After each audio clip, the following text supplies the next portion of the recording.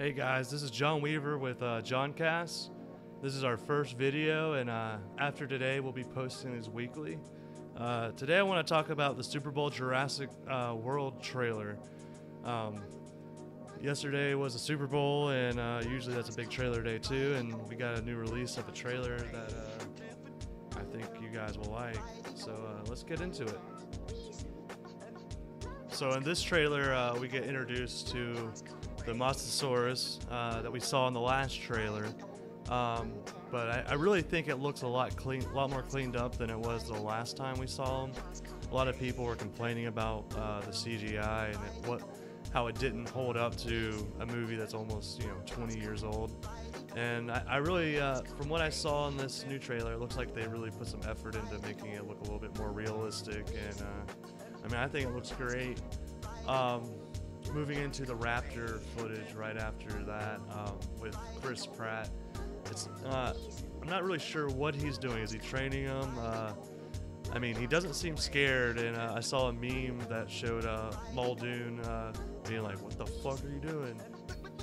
Because I mean, it's what is he doing? I mean, it's kind of ridiculous to see these are supposed to be the most dangerous animals in the world, and he's just there. Hey, look at me. Let's fuck with the raptors, because those things are pretty damn scary, and they're one of the main bad guys throughout the Jurassic Park. So maybe we'll see them, actually bite back to Chris Pratt's character. But from what we've seen, it looks very much like they're his attack dogs almost. They trained them. Also, we go to the D-Rex paddocks and get to see the Marsani or whatever the new guy's name is. First glimpse of him, and we get to see the D-Rex finally breaking out of his habitat, and well, they show him eating one of the workers, swooping him up with one big claw. Thought that was pretty cool, but there's so much stuff in this beautiful trailer. It's a small trailer, but packs a punch. One of the scenes I really liked was the one eye through the bushes. Really classic Jurassic Park stuff there. Also, oh yeah, he says he's killing for fun. What was the exact quote here? Killing for sport is what they say the D-Rex is doing. So I guess this is the next evolution in the dinosaurs, because usually the dinosaurs are protecting their young, or they're just hungry. They're pack animals, and they see humans as prey. But the D-Rex is killing for sport, and that makes me think it's attacking other animals. I'm assuming that's the first thing that escapes and sets everything into motion. A little bit after that, you get to see the giant pterodactyls flying through the park and destroying the city, and pick up a woman. I mean, it's some pretty gruesome stuff that's happening.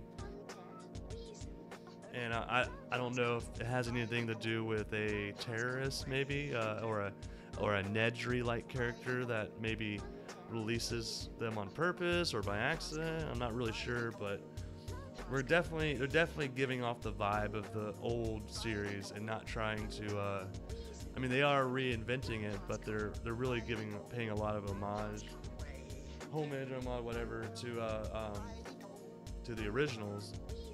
Also, we get to see some military-grade equipment with Chris Pratt real there briefly. You see all these guys with guns in the background, which I'm really wondering what's up above the park. In the last trailer, there's a map up on the command center, and you see, I think it says Forbidden Zone or No Entry or something above, and there's a lot of speculation if that's where the original Welcome Center is going to be, and that's where the old park used to be, and also if maybe they're using that to train military dinosaurs. Who knows what the security forces are there for to protect, or what they don't want getting out. But One thing I also liked in this trailer was that they showed when they said they were killing for sport, they showed the animal laying down, very reminiscent to the Triceratops scene with Ellie Sadler.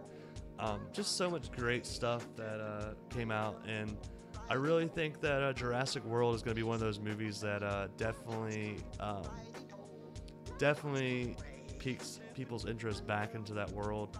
Hopefully, it can only bring more good things, and hopefully it doesn't suck, because right now there's a lot of people who are on the fence about if this is going to be a true Jurassic Park sequel or is it going to be a shitfest, which let's just hope it's not a shitfest, because I think it's not. And I want to talk about some stuff I've been talking on Facebook with the JonCast group, and one of the people I really hope the kids die, and basically they just don't want the focus to be on those kids.